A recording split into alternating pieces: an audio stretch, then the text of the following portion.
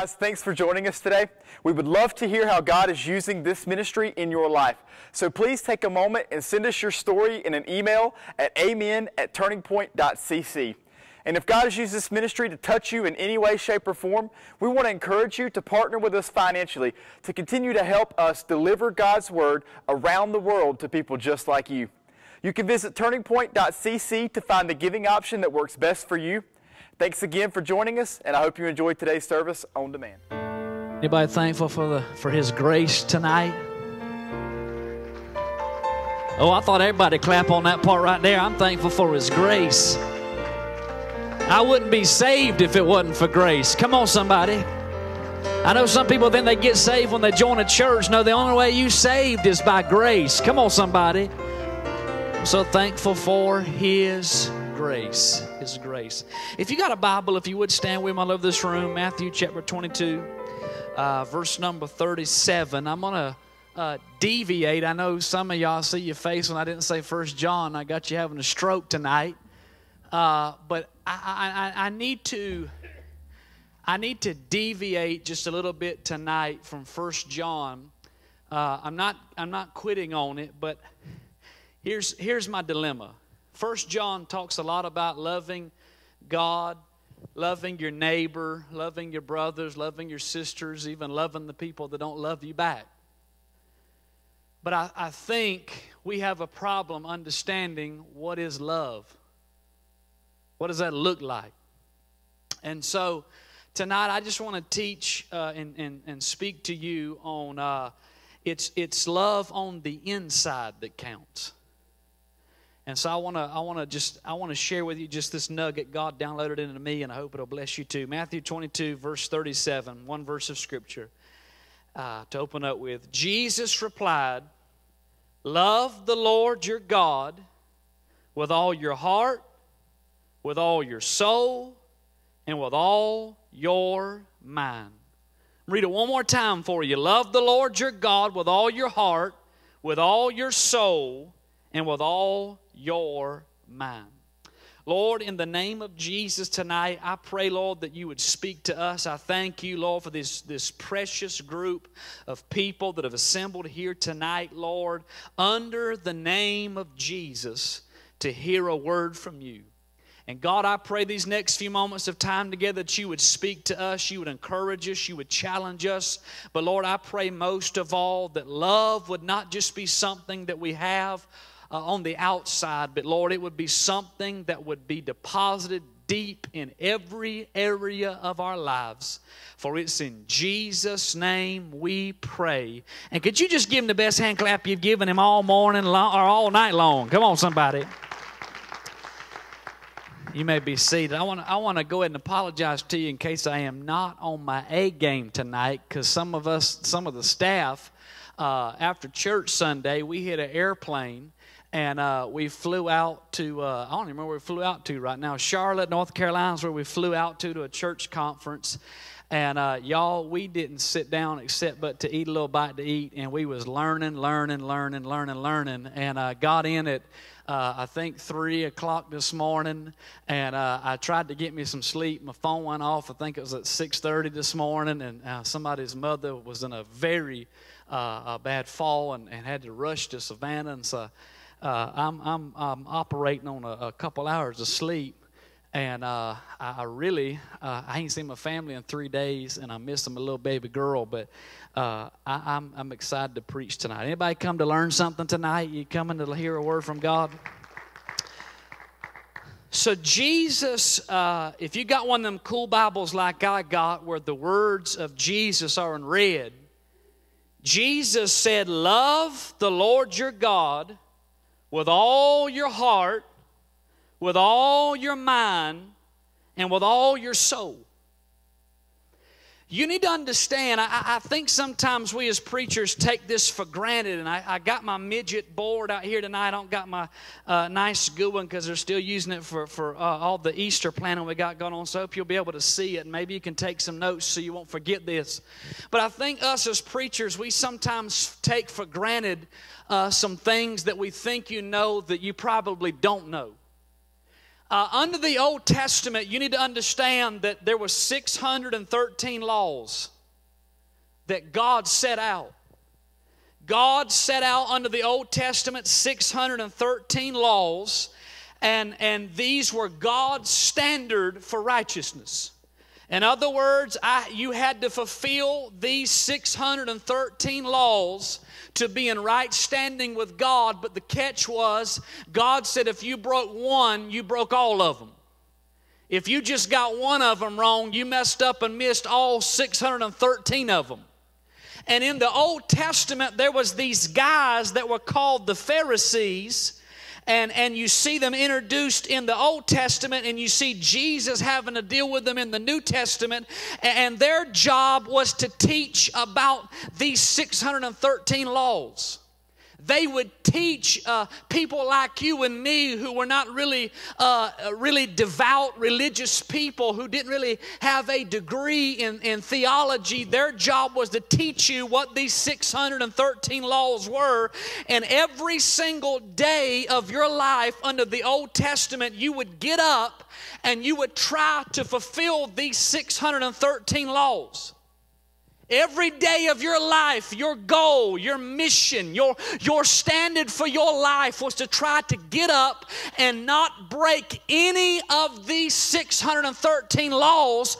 But the truth is, the Bible said that the law of the Old Testament was cursed. Why was it cursed? Because it was impossible for you and me to keep all 613 of these laws. It was impossible for any human being to ever fulfill it. And so the Bible says that it's a curse because none of us could ever fulfill all 613 laws. If we were all honest today, we probably done broke some of these laws before we got to church tonight. Can I get a witness up in here?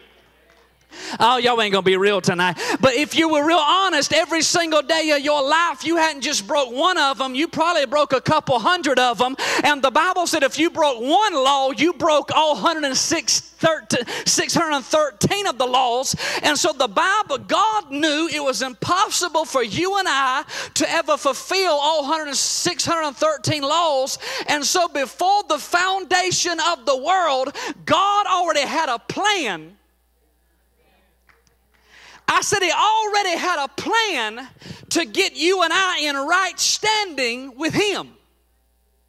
And so Jesus shows up on the scene. And the Bible said he fulfilled all the laws of the prophets. I wish I could get a witness up in here. I said he fulfilled all 613 laws, never made a mistake, never lied, never cheated, never stole from nobody, never worshiped any other God but the one true and living God. Oh, I would. And so Jesus came to fulfill all 613 of the laws. And so if I accept Jesus, I become righteous in the eyes of God. And so now every day when you and I get up, if you're a Christian, if you're a follower of Jesus Christ, you're not trying to love 613 laws. You're not trying to see if you can check off and get all 613 of them right. The only goal you have if you're a Christian every day you wake up is not 613 laws, but you just get up every single day and say, my mission is to love Jesus. My mission is to praise him. My mission is to clap for him. My mission is to give him the glory. My mission is to pray to him, because if I love Jesus, that's all that matters. Come on, somebody. He fulfilled all 613 of the laws. I'm not going to be saved because of anything I've done. I'm saved because of what Jesus did. I'm redeemed because of what he did. I have peace because of Jesus. I have healing because of Jesus. I'm going to heaven because of Jesus. You got a smile on your face because of Jesus. Come on, somebody. Everybody in the building, give God a praise. You ain't got to fulfill 613 laws. You just got to have one focus, and his name is Jesus. And if you just love him, everything's going to be all right.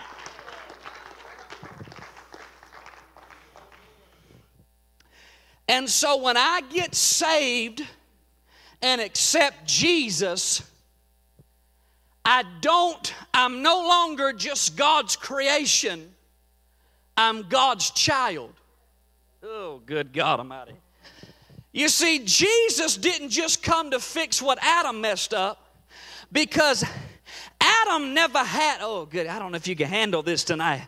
Adam never had the privilege of being called God's child. He was just God's creation.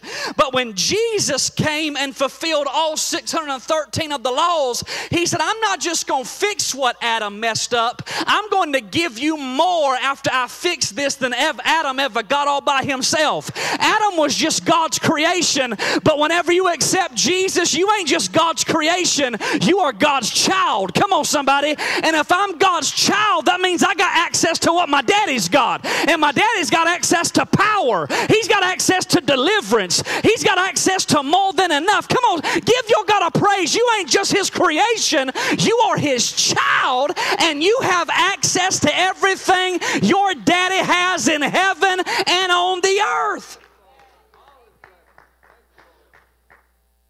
Now, religious people ain't going to like what I'm about to say, okay? And you will know they're religious if their hiney gets tight what I'm about to say, okay? Salvation is a gift. I'm going to say that one more time because I wrote on the airplane I'd get a big amen right here. Come on, somebody. Salvation is a gift. No. I wrote big amen. Y'all, I was 23,000 feet in the air, so I know I heard God up there. I was closer to him. Come on, somebody. I said when salvation is a gift, it's a gift. It's a gift. It's not something you earn. It's not something that you can be good enough for. It is a gift. He just gives it to you. Come on, somebody. It's a gift. Touch your neighbor. Say, salvation is a gift. Come on, touch him. Say, salvation is a gift. So if salvation is a gift, religious people, Pharisees, want to make sure you're following all 613 of the laws. They're focused on what you're doing. And they say your relationship with God is determined by what you do. They say you're saved if you do what the Bible says. And they flip around and say, now if you mess up and you don't fulfill all 613 of these laws, you ain't saved. You might have grew up in some of them churches that said it's possible to be saved, but it's possible to lose your salvation. Y'all get quiet up in here. I'm coming for you. They say if you hit your finger with a hammer and you cuss, you ain't going to heaven no more. You going to hell. Y'all ever been in them kind of churches? They damn you to hell real quick. Y'all be quiet. Look straight ahead. I've been in them kind of churches. Come on, somebody. They would say if you thought the wrong thought, you were going to hell, that you just lost it. You were no longer saved, but you back in the line for hell. You'd be towards in the heaven line at 9 o'clock in the morning, and by 9 o'clock at night, you back in hell. Come on, somebody. But that's not what salvation is. Salvation is not based on anything you do or I do, because we can never be good enough for it to begin with. Salvation is a gift. And catch this, y'all. God gives you the gift of salvation when you accept it and you receive it. And what you do after the fact you receive the gift doesn't change the fact that you still have the gift. Come on. I wish I could get a witness up in here. Just because I received the gift of salvation and I go back out there and do something I wasn't supposed to do, it don't change the fact it's still a gift that God has given me. And a gift doesn't prove my love for God. It proves his love for me. Oh, good God, I'm out of here. The gift of salvation doesn't prove my love for God. It proves God loves me in spite of all my mess, in spite of all my failures, in spite of all my mistakes. God still loves you enough to give you the gift of salvation. Somebody give God a big hand clap of praise for salvation, and then we'll move on. Woo, I'm so thankful for the gift. Might not have got the shoes I wanted, but I got the gift of salvation. Might not got my new weave, but thank God I got me some salvation. Come on, somebody. Might not got a new car, but I got salvation, and I'm thankful for the gift. Because it doesn't prove my love for God. it proves His love for me. Y'all with me? We're building a foundation. We're going somewhere. So catch this. But then Jesus, in verse 37, said, love the Lord your God with all your heart, with all your mind, and with all your soul. Jesus said, there has to come a time in your life as a Christian where you mature up and your love is no longer based on external things, but it's internal. Because I'm afraid we're living in a day today where we got a bunch of Christians who love God if the external factors around their life are just right. Y'all are going to be quiet up in here tonight. We love Him if everything's going good in the home. We love Him and will praise and will shout if all the bills are paid, if our health is looking good, if our favorite preacher's preaching our favorite sermon, if they're singing our songs, if everything's good in the external. Many times when it comes to our relationship with God, it's based on external surroundings and not internal. But Jesus said, you got to get to the place in your life where your love for me and for your God is not based on everything around you, but you got to get mature as a believer on the inside of you and say, I don't care what's going on around me, I'm going to love my God. I don't care if I get a bad report on the outside, I love God on the inside. I ain't nobody going to help me up in here. It's not based on external, it's based on internal. He said, you got to get to the place in your life where you don't just love me if you're listening to your favorite preacher. You got to love me in your heart, in your soul, in your mind. He says, when you get to the place in your life where it doesn't matter what's happening on the outside, your love for me doesn't change on the inside, he says, that's when you know you've matured with your love for God.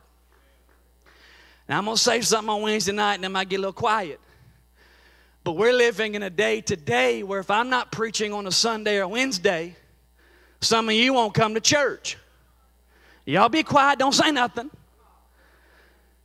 That tells me your love for God is external and not internal. Because when you really love Him with all your heart, your soul, and your mind, we could have a dog up here saying, wiki, wiki, bow, wow, wow, we love Jesus. And you could still get a blessing from it. Come on, somebody. You need to get to the place in your life where it don't matter who's up here preaching the Word.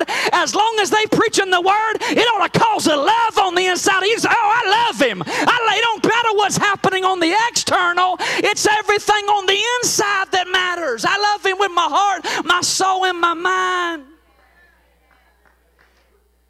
Jesus said, you got to get to the place in your life where you move beyond external love and you move to an internal state of love that is not affected by things that happen on the outside.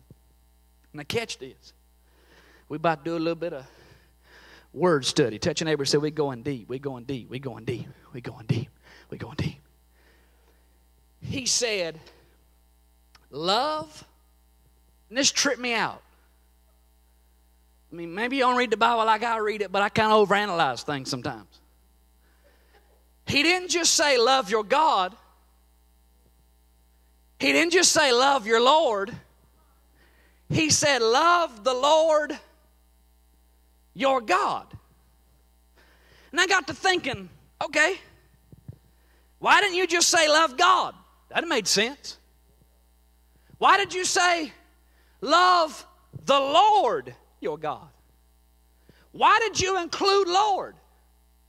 Why did you include God? You need to understand that when you transliterate the word Lord and the word God from the Greek, Lord means to express will and right. And God means creator.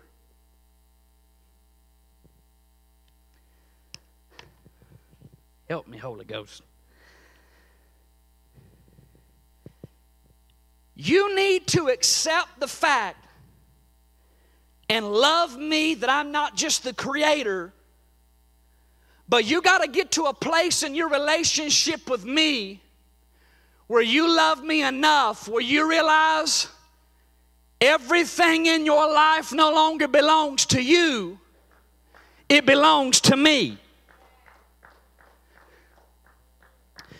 You got to get to the place in your life where your mind, your will, your emotions, your desires, your money, your family, your career, your likes, your dislikes, the things you want to do, the things you don't want to do. You got to get to the place in your life where you don't just love me that I'm your God, that I'm just your creator, that I can just give you a blessing, but you got to get to the place in your love for me where you don't just love me for the fact that I can give you stuff, but you got to love me and get to the place where you don't just love me that I blessed you with things, but you got to realize I give you things and they're not really your things. I just give you the right to use them and do with whatever I command you to do with them.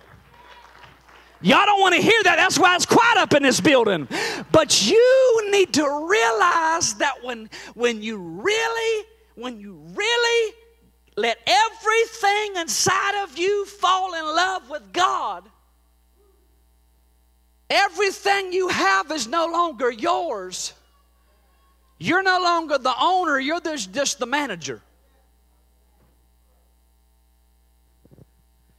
He said, don't just love me that I'm the creator that can give you stuff, but you got to love me and get to the place where you realize I'm going to express my will and my rights over you and everything you have.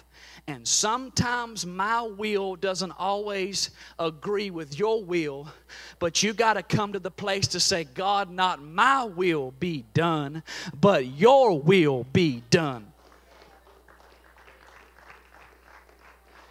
Can I tell you how you know when you really love God and He has everything inside of you? It's just not an external love, but it's an internal love, and every part of you is in love with Him.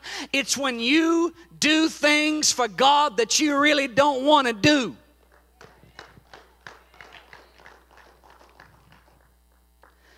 And so then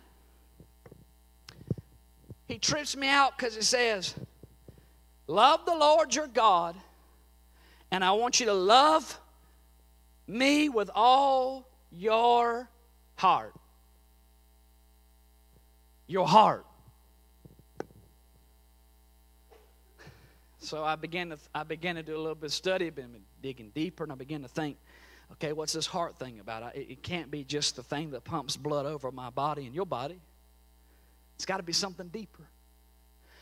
And the word heart, it means the origin of passions. It's the bed of your desires. It's where your passions come from. You see, passion creates motivation, and motivation creates action.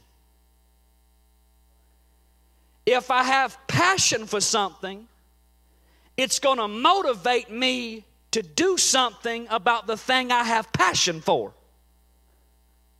Y'all with me? Passion. Jesus said, I want you to get to the place in your life where your love for me affects your passions. Because your passions create motivation, and motivation creates action. Because if I don't have no passion for nothing, it means I'm not going to do nothing. Oh, y'all ain't going to help me up in there. If I don't love anything, I'm not going to do anything about the thing I don't love. But if I love it, my love is going to cause me to do something for the thing that I love. Oh, y'all ain't helping me up in this room. In other words, Jesus said, when you love me, Your love for me is going to get a hold to your passion, and your passion's going to transform into motivation, and then your motivation's going to manifest into some action. There's a difference between going to a church that has passion and going to a church that ain't got no passion. There is a difference between singing a song to God and praising God. There is a difference between just lifting your hands because they told you to lift your hands, and then there's a place where you get where it don't matter if they tell you to lift your hands or not. The passion for God is bubbling up inside of you, and passion turns into motivation, and you get so motivated thinking about the love of God and the grace of God that your hand goes up before they ever tell you to pick your hand up. Come on, somebody. I don't want to just be a Christian who just goes through the motion and does things to do it. That's religion. Religion is dead, boring, and ain't got no life in it. I want to be a kind of Christian who never loses passion for God, where He invades every area of my life, and I'm going to praise Him, I'm going to worship Him, I'm going to bless Him, I'm going to hallelujah Him, I'm going to say, Lord, I love you. I want to be a person who doesn't just go through the motions. I want to be somebody where the love of God has invaded my passions and it manifests in actions in my life.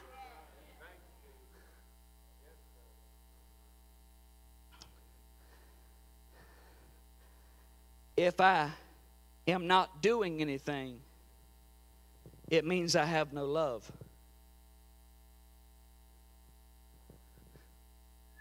I'm going to sit down on that one.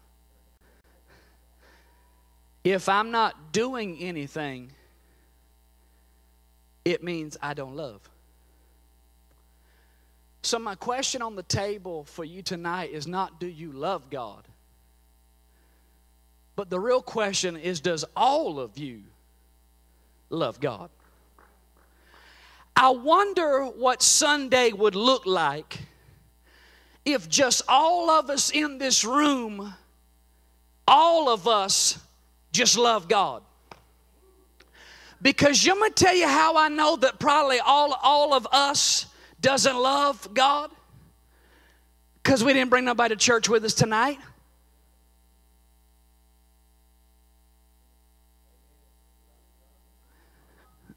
I wish y'all could see these looks I'm getting. Come on, somebody. I'm about to call the cops. Come on, somebody.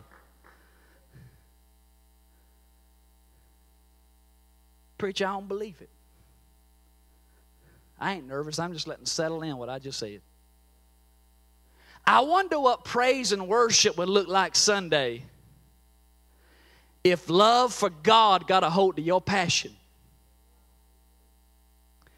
I know you're passionate about your football, but what about your Jesus?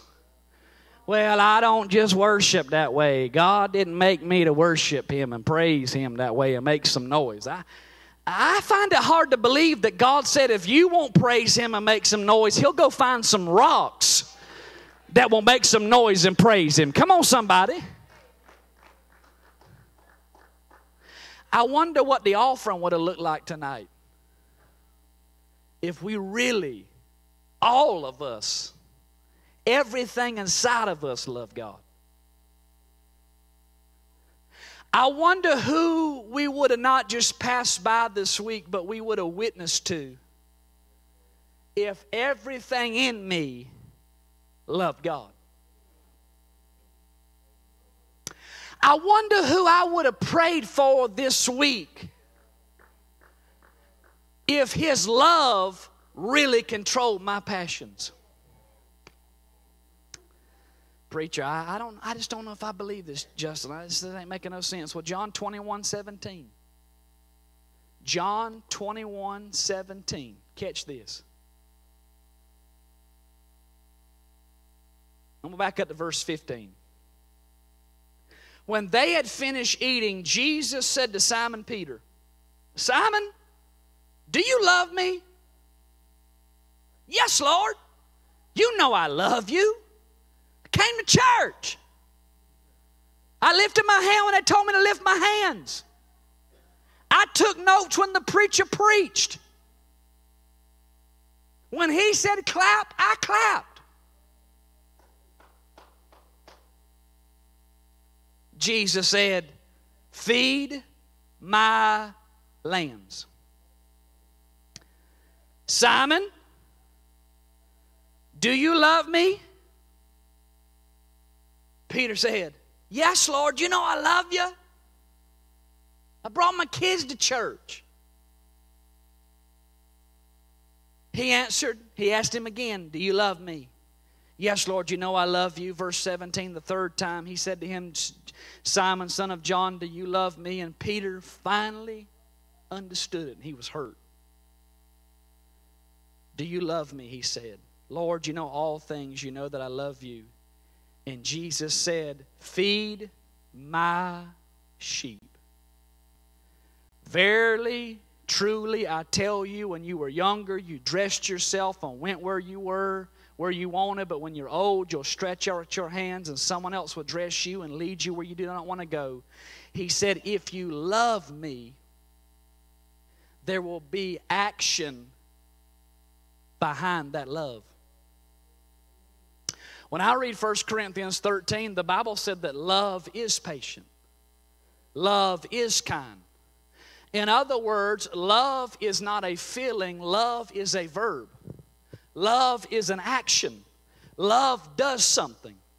Because if my passion produces motivation, and my motivation manifests into action.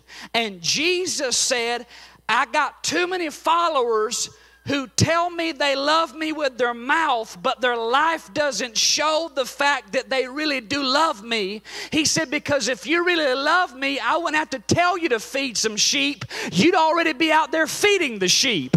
If you really love me, you'd be witnessing to everybody you come in contact with, saying, listen, I don't care whether you want to hear this or not. I need to tell you what Jesus has done for me. You'd be serving in the church. You'd be witnessing. You'd be coming to Bible study, worship, and praising, not having somebody to beg you on the stage to lift your hands. But if the love of God really got a hold to our passion and our desires and got a hold to us on the inside, y'all, this building could not contain everything God would do on the inside of it. I say in 2016, don't just raise up some people who hear about the love of God, but raise you up a mighty army at Turning Point Worship Center, where the love of God gets a hold to everything on the inside of us, and we get so passionate, we get so crazy, we get so on fire for God that we are doing something and showing and manifesting to this world that we really do love God.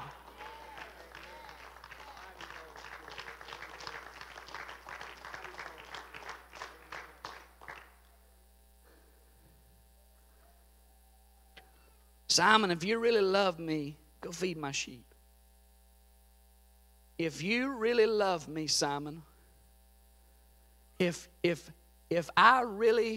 love you have for me has gotten a hold of your passions, why aren't you doing anything for me?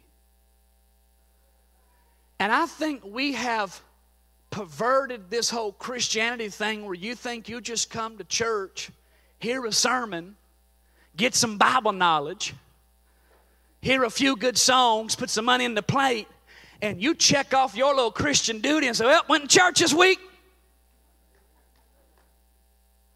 Learned a little bit more about the Bible. But you ain't living what you supposedly learned.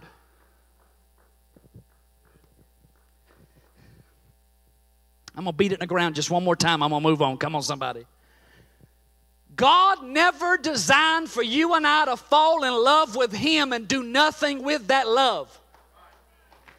We were supposed to fall so in love with Jesus that we come to church and we're so passionate with our praise, so passionate with our worship, that we make the Super Bowl at January look like a cemetery. Come on, somebody. And we are so on fire for God that we're witnessing everywhere we go, and there's not a service that goes by that somebody's not coming to church with us because we're so passionate about our God. I dare you to raise your hand right here and just say, Lord, get a hold of my passions. get a hold of my passions. Let your love invade my passions. Because if he gets a hold of your passions, he's going to get a hold to your motivation. And if he gets a hold to your motivation, he is going to begin to produce some actions in your life because of your love for him. Faith without works is dead faith. Don't care how much makeup you put on it. Don't care how sophisticated you try to look. If your faith is not producing some works, then the love of God has never gotten a hold to your passion, and you have dead faith. Touch your neighbor and say, that hurt, that hurt. Ooh, that hurt. James chapter 4, we're closing, I promise. It's 7:56. We got to roll, but I just need to hit you with this one right here. James chapter 4, verse 6. Chapter 4. James chapter 4, verses 1 through 5. When you're ready for it, shout go. Okay, that's one person. When you're ready, shout go. James chapter 4, verse 1. Listen to this. What causes fights and quarrels among you? Don't they come from your desires that battle within you? You desire, but you do not have, so you kill. You covet, but you cannot get what you want, so you quarrel and you fight, and you do not have because you do not ask God. And even when you do ask, you don't receive. Why? Because you're asking me with wrong motives for the wrong stuff, that you may spend what you get on your pleasures. You know why you got so many fights and quarrels in your life? Because you ain't let him get a hold of your passions and your desires. And God said, I can't answer your prayers because you asking me for the wrong stuff. You asking me for the stuff the world's got. Because you still got your heart is still giving birth to the wrong passions. And God said, I can't answer your prayers because when you do pray, you asking me for junk you don't really need. And I love you enough that I ain't going to give you what you don't need. Whew, I got to praise him right there, y'all. I know you always pray the right prayers and you always pray the will of God. You never ask him for stuff you don't need. But I just got to give God a hand clap of praise right here for unanswered prayers. Come on, somebody. I'm thankful for stuff I asked him to turn around. It didn't turn around. Come on, can I get it? I'm thankful for the doors I asked him to open. He kept them dead bolted in front of my face. I wish I could get away. Oh, some of y'all ought to praise God for the person you tried to beg him to let you marry and you seen Larry 2 days ago. You ought to thank God he didn't send you Larry, but he sent you Rico. Come on, somebody. Give your God a praise for them unanswered prayers. Give him a praise. Why? Because he knew your passion wasn't right. He knew you was desiring the wrong thing, but he loves you enough that he'll tell you no so he can get you what you really need.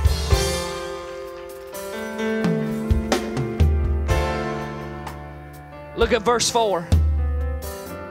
You adulterous people, don't you know that friendship with the world means enmity against God? God said you cheating on me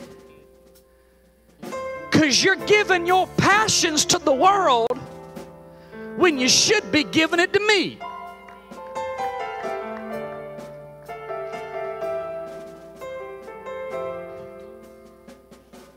Therefore, anyone who chooses to be a friend of the world becomes an enemy of God. But do you think Scripture says without reason that he jealously longs for the Spirit he has caused to dwell in us?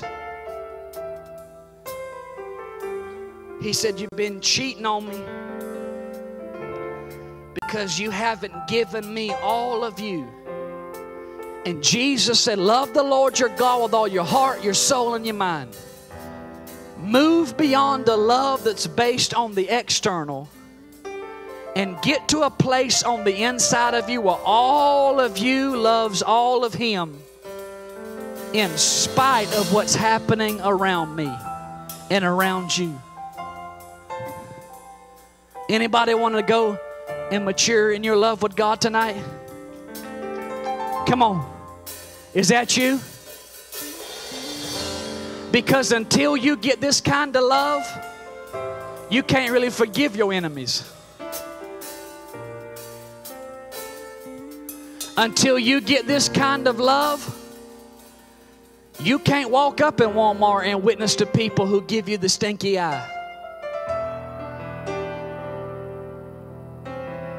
But if you can ever mature in your love for God and let everything within you love Him, He gets a hold to your passions.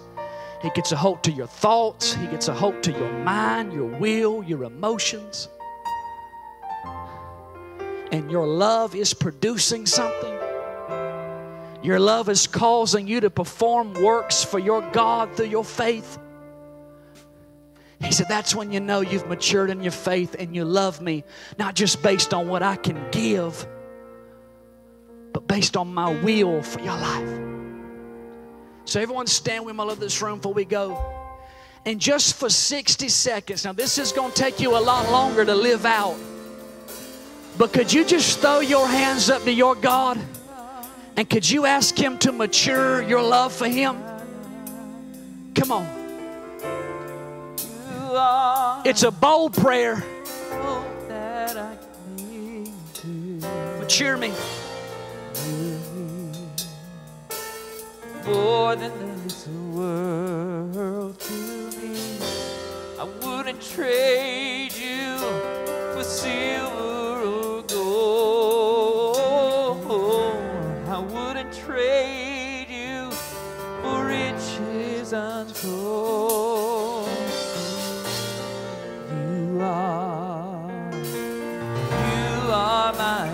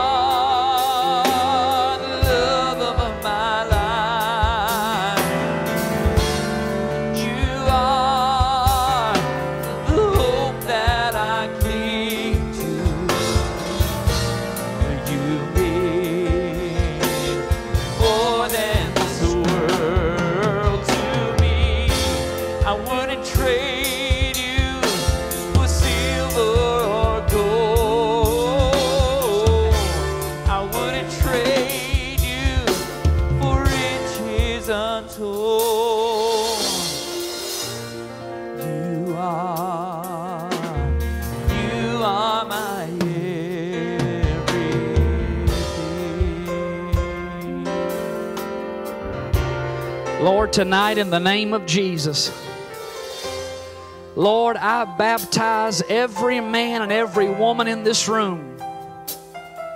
I baptize them with passion for you. God, that our love for you would get a hold to our passions. And our passions would produce actions. Don't let us no longer be Christians who come in here and just go through the motions, because that's just dead religion. But let our passion produce actions, and let us have an inside love in every area of our life. We will love you with all our hearts, with all our minds, and with our souls. In Jesus' name we pray. If you got some out the Word, can you give Him a praise? I love you. We'll see you Sunday.